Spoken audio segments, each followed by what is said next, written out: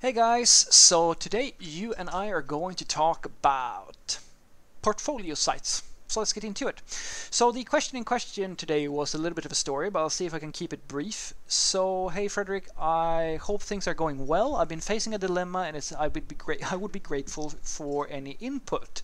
I've come to realize that it's time for me to make a portfolio website. Great stuff. And I've also realized that I don't have all that many projects to show. Now, I asked myself, what is the purpose of a portfolio? And from my perspective, the purpose is to showcase to an employer that I am familiar with certain tools.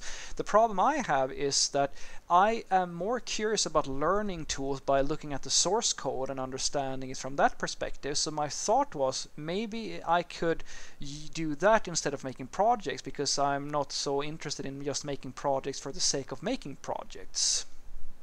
So my thought is maybe I can answer Stack Overflow questions, and maybe I can create articles where I explain what I have learned, but I'm worried that recruiters will not think that's all that interesting. So the short answer is I think that you have the right attitude. I think you're on the right track, and I will explain why I think that you should not be so worried about the fact that people will not look at the thing that you're actually producing. Let me explain. So, I'm going to tell you a secret, and it's going to be a really big secret, and you can't tell anybody about it, because as soon as this slips out and more people know about it, there's so many people who are going to get really angry with me and say that I let the cat out of the bag. And the big secret, guys, is that most people who hire developers who are looking through portfolio sites and looking for junior developers or like freelancers, whatever, they have no fucking clue what they're looking for. They have no technical skills. Their only thing that they look at is the impression that they get from the thing that they see. Let me explain that as well.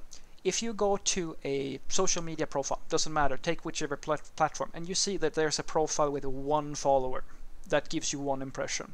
If you go to another one and you see that there's a few million followers, that gives you a different perspective or a different impression. I hope you see what I'm saying here. It's the same thing with us developers. You're basically better off, if you want to get a job from or have prospects from portfolio sites, to create things that give a good impression. Now the problem with that is that you can't go crazy with it.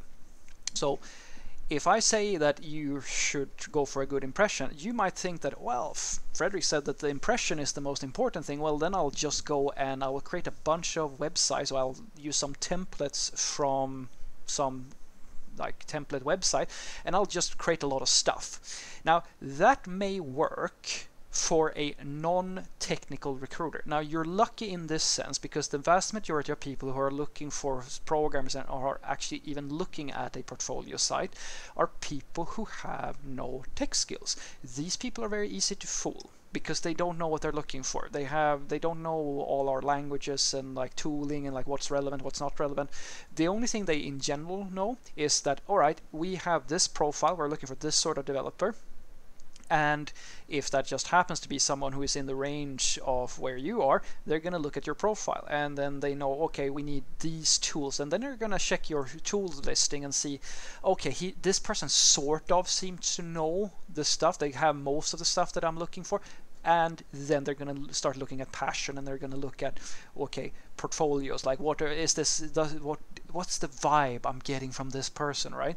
That's a non-technical person, and that's the most of the recruiters out there. Now, the problem with that is that they might be impressed by all your static websites that come from, I don't know, Create React App or some WordPress thing that you just bought or put up. And if that's the end of the story, that's hopefully going to get you a call, and then you can take it from there. You still need to back up things in the coding interview and things that come after. But the worst thing that can happen for you is that the recruiter realizes that, all right, or has a work process at the very least, where they gather up some candidates, and then they ask someone from the company that they are recruiting for to look at these profiles. Now, if you're really lucky, the person on the inside of that IT company is also going to be a non-technical person who might select some things based on the stack. They might just look at your tool listing and stuff like that. If you're really unlucky, and this, I'm very sorry to say, happens quite a lot, they're gonna ask me or someone like me or someone like my boss or someone like my coworkers. They're gonna ask for a developer to help out with figuring out if this is worth an investment or not. And quite a lot of technical managers or hiring engineers have an understanding of different levels, of course, as well, but they have an understanding of what quality software looks like. Now, that doesn't mean that they're going to burrow down. Like, usually what happens when we're looking for people or when we're screening people is that you have all this stuff, ideally, that the person has done, and then you just pick. If there's too much for you to, in a reasonable amount of time, look at everything, you're just gonna randomly pick some stuff that seems interesting, and you're gonna have a glance at what's here. Now, if I glance at your portfolio site, then I can see, and I've seen this more than once, I can tell you that, and I can very clearly see that this is just a static website. That's all it is. And I can even go into, I can very quickly see that, okay, this person hasn't actually written this code. This is mostly jQuery and some widgets and stuff. Like, basically what you have done is, as I said, you practically just put up a HTML template and taken somebody else's code and like latched it together, or if you have even done that. Some cases they've just copy pasted a template, and I can immediately see that, like, sure, the website looks great, but it's not built with any of the tools that we're using.